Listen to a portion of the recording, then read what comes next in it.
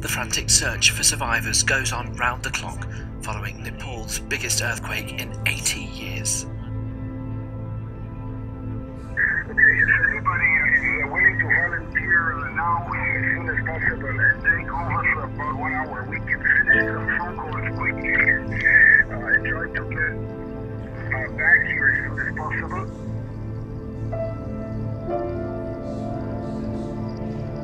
Buildings are destroyed, streets cracked and lifted, avalanches in the mountains, including at Mount Everest where hikers have only recently begun to return.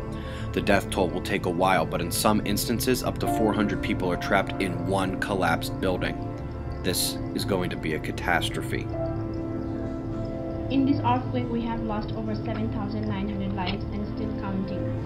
190,000 houses are completely destroyed overall Nepal, and we have also lost 700 schools.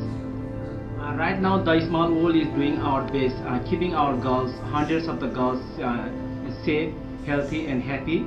And beside of this, we are helping to those victims who lost their family and house, providing them food, drinking water, and medical supply every day in the several places in Nepal.